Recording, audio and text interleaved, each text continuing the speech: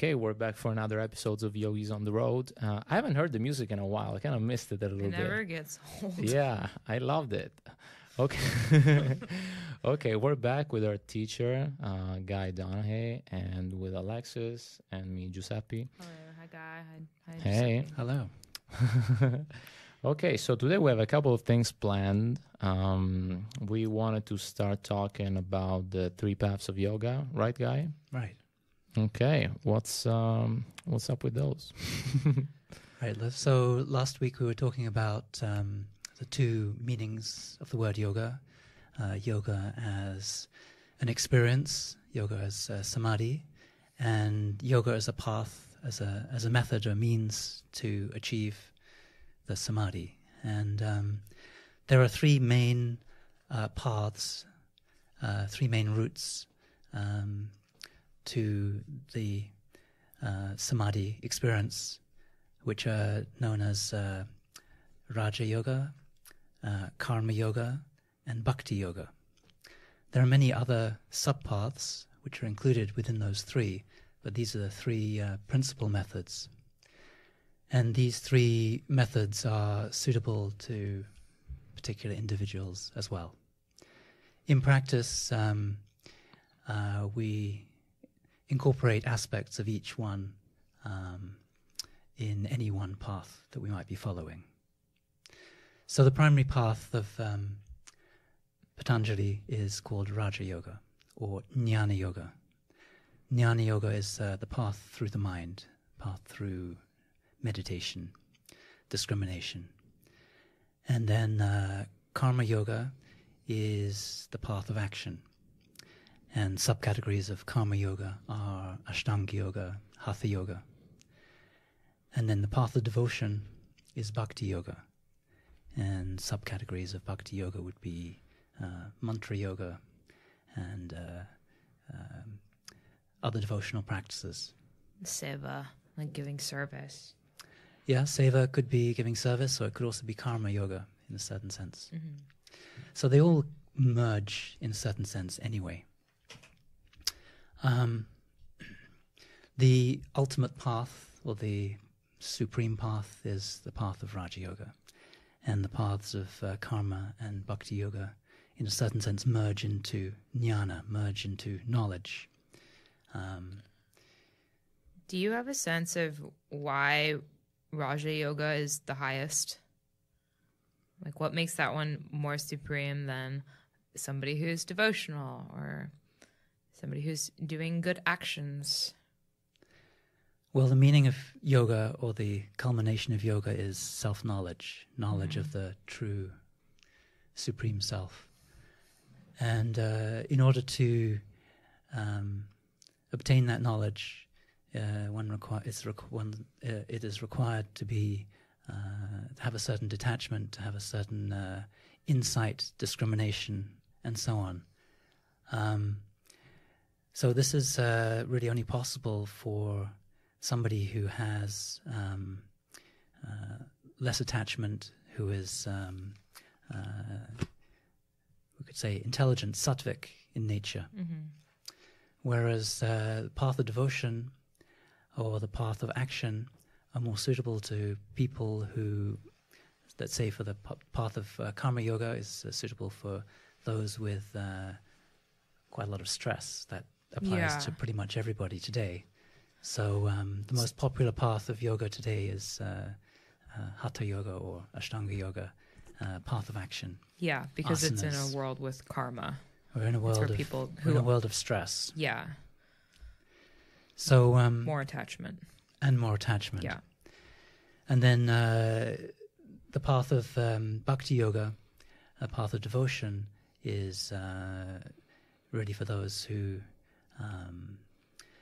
have a lot of attachments, who can then just totally devote themselves to one thing. And in a certain sense, the path of Jnana Yoga requires both practice, abhyasa, and vairagya. Abhyasa and vairagya. Vairagya means non-attachment. Yeah, the falling away of worldly desires. And for those who have strong attachments,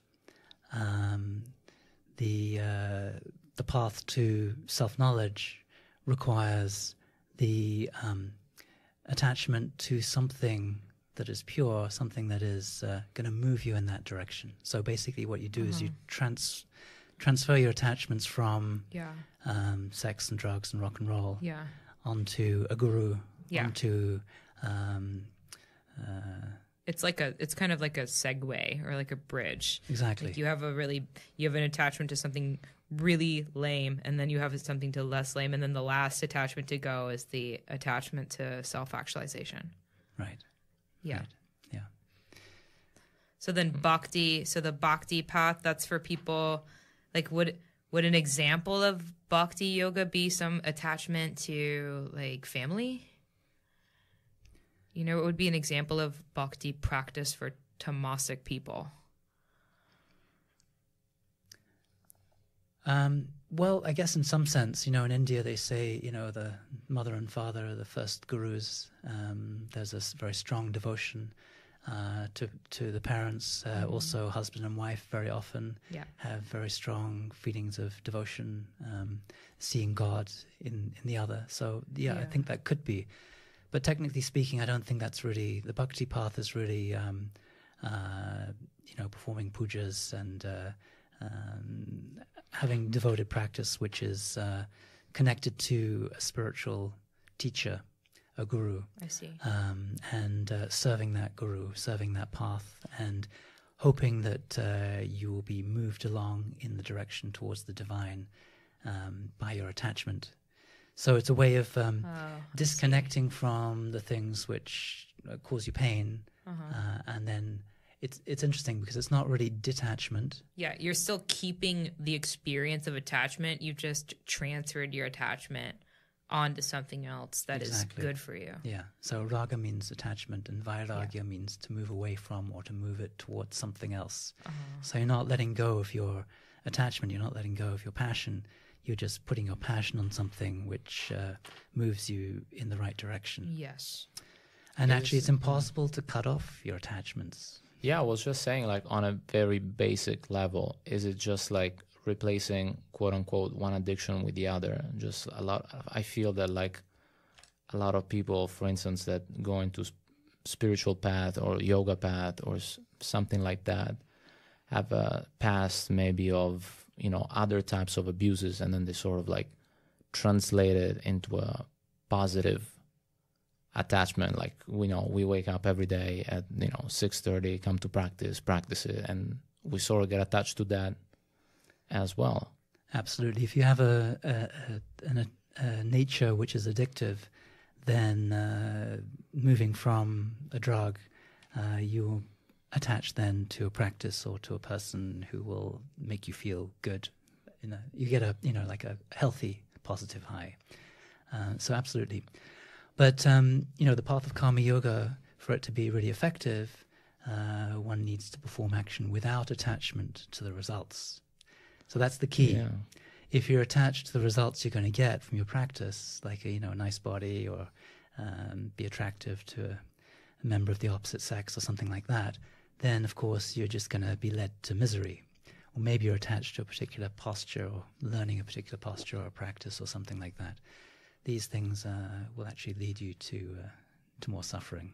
But at the same time, I'm the basic questions person. That's the trend. But at the same time, is it like nice sometimes when you do go forward, like in your practice? Like, what is the fine line, between these two sort of feelings?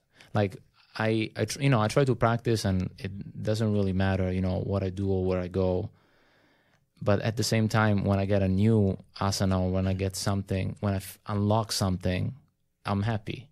So what's the fine line, Absolutely. How are you going to be motivated? You need some motivation in the first place. And we start off with very tangible, concrete facts that we're looking towards. I think if you think about the goal of asana practice as being a preparation for being comfortable sitting and meditating, then you can legitimately feel pleasure in moving your body from feeling less comfortable, more toxic, towards feeling more open, more relaxed, more ready to actually sit and meditate. But of course, there's a danger that you just grasp hold of the thing that is getting you there, rather than focus on where you're actually trying to go. It's like the finger pointing at the moon. You're focused on the finger, obsessed with the finger, and you forget about what is it pointing towards. What's the purpose? What's the point? Surely. And I think it's it's actually a beautiful trick that is integrated into the yoga practice, which allows you to be motivated to achieve something. And then at a certain point, you also have a lot of disappointments. You'll also have your ups and downs, which parallel life outside the yoga room, as you go through divorce and get sick or whatever, lose your job, and you experience misery. And then, that gets paralleled probably in your yoga practice. And so that beautiful posture that you could do a year ago, you can no longer achieve it. And so letting go of the attachment is also a very important part. Attachment is necessary to get you there. It's like a hook that brings you forward. And then we need it to be educated. And the counter side of pleasure is pain. The counter side of attachment is feeling the pain. Aversion. Yeah, feeling the pain when you no longer have what you worked so hard to achieve. Yeah, totally. I remember just a couple of days ago, you told me pain is a good teacher, and that kind of like stuck with me. And it's true. We talked about it also with Yossi a few episodes ago. Mm-hmm. Pain being a great teacher, and just working with it, and I think you always have a choice. Like, you can like fall in the pain and just like think everything is against you, or like use that to like unlock, what's beyond that, what's beyond the pain, what's after, in a way, I think. Sure. I mean, I often find that I only start to become effective as a teacher when the student, with certain students, like you tell them again and again that this is the right way, this is a good way, think about your breathing, think about et cetera, and they just kind of ignore you.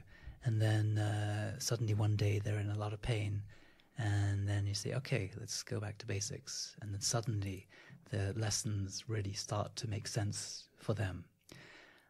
One teacher said, pain is an acute point of attention. It makes you very aware of what you're doing and how to do it and how to be careful and how to not hurt yourself.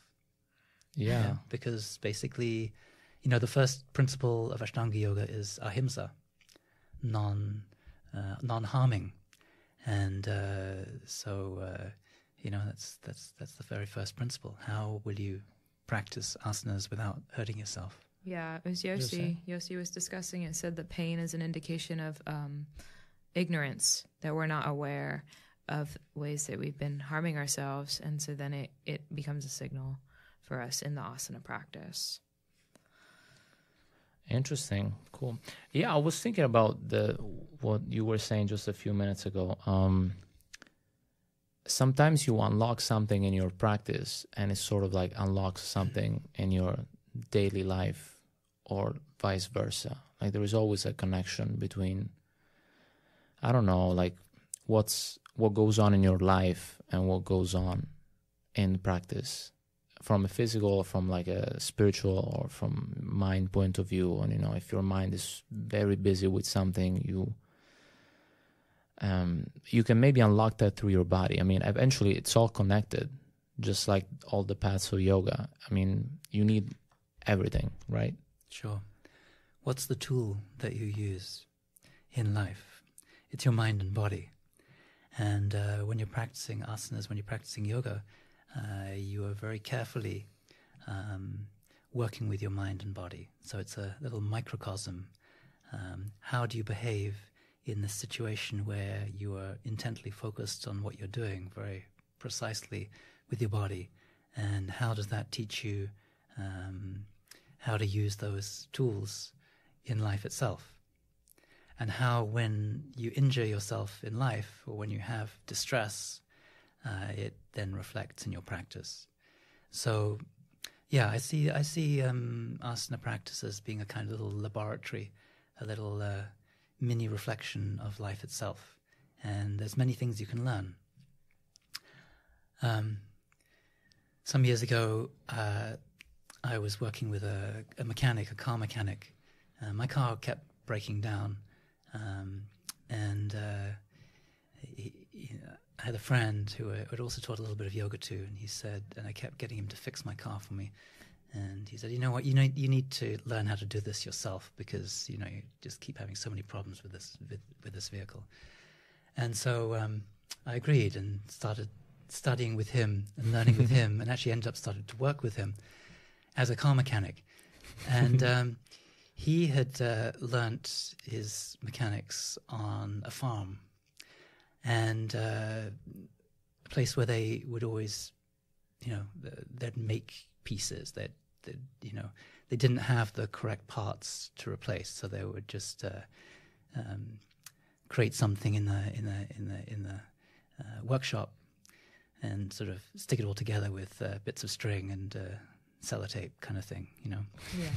And if there was a problem, instead of getting a manual, he'd come with a big hammer and he'd kind of smash the problem up, And it was very interesting how we developed this kind of relationship through mechanics and yoga, and how I was able to teach him how to breathe and relax and look at the problem, go buy a manual. Instead of going to the breaker's yard to go and find a second-hand part in a car and then bring it back and see if it would work and spend 7 or 8 hours getting that part, we could just go to the shop and buy a new part. We could even buy, like a generic part which cost less than the Volkswagen or whatever we were trying to work on.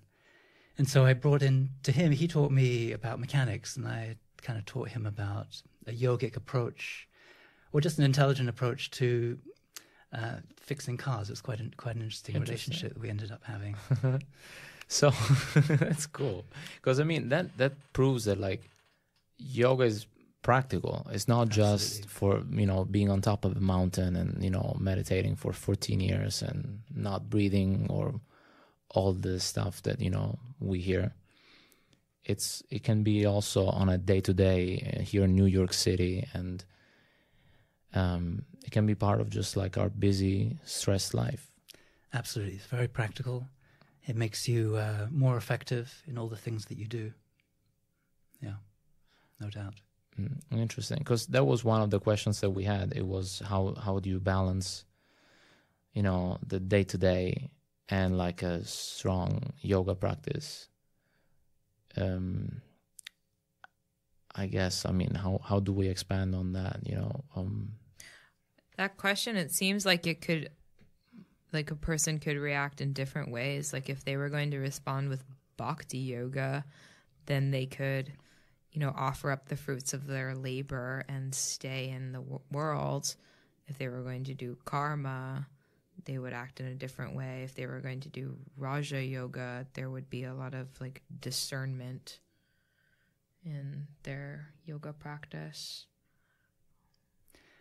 Well, I think the fact is we tend to incorporate aspects of all three of the different main paths of yoga in our practice. So, for instance, the highest path is called Jnana yoga or Raja yoga. But without any kind of devotion or without any kind of reverence for life itself, for the physical body, for your family and contemporaries, etc. Without that connection, you're not going to go very far. And in the same way, without dealing with practical necessities, without dealing with feeding your body, without dealing with how much sleep you need, how to provide for your family, etc., etc., you're not going to go very far on the path of jnana yoga without attending to those two things as well. Equally, if you are totally devoted to the path of action, you're not going to get very far unless it also is infused with some intelligence, if it doesn't have some kind of devotional aspect to it as well. So all three are necessary. How do you balance life and yoga? This is a very important question. You know, if you go too deep into yoga and don't take care of the necessities of life, then it's not really yoga. You're gonna end up suffering Yeah. a lot. And equally, if you go, you know, if you just are a hedonist and enjoy life to the maximum extent without contemplating on your true nature, you will suffer. And for each person, it's a very unique balance. Everyone's very different. So some people are born with very little attachment, with a strong feeling for their inner spirit, very motivated to finding deep peace. Other people are born with attachment to lots of pleasures or with a lot of stress. And either they have a deep need for redirecting that addictive pleasure-seeking nature through a kind of religious approach, or they need to work very hard to get rid of the stress out of their system. So some people who work extremely hard outside of the yoga practice will then also have to work very, very hard in the yoga practice just to get that pain and stress out of their bodies. Like if you spend 10 hours on the trading on the stock exchange, then probably you also need to do a fairly intense asana practice.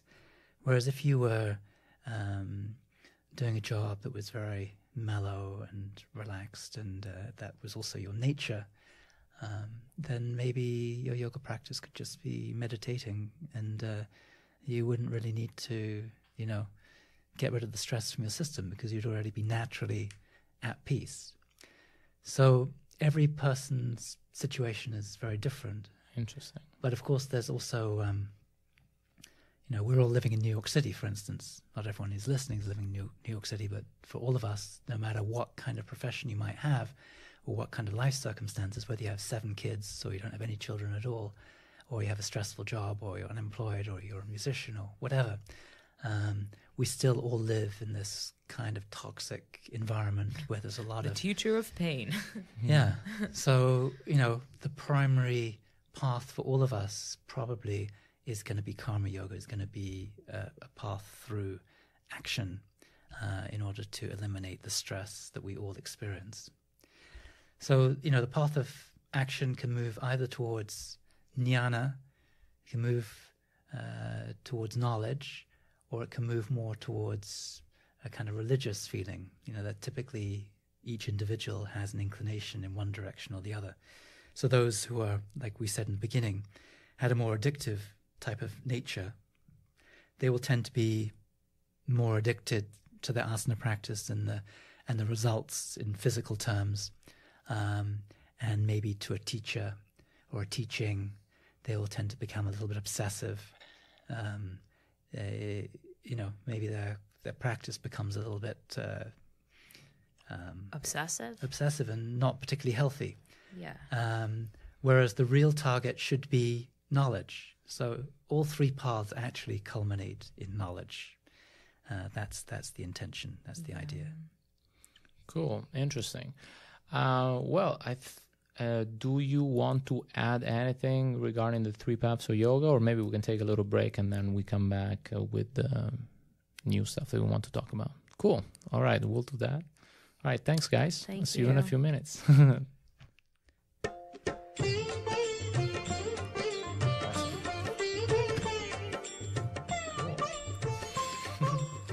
I think we made it through around, you know.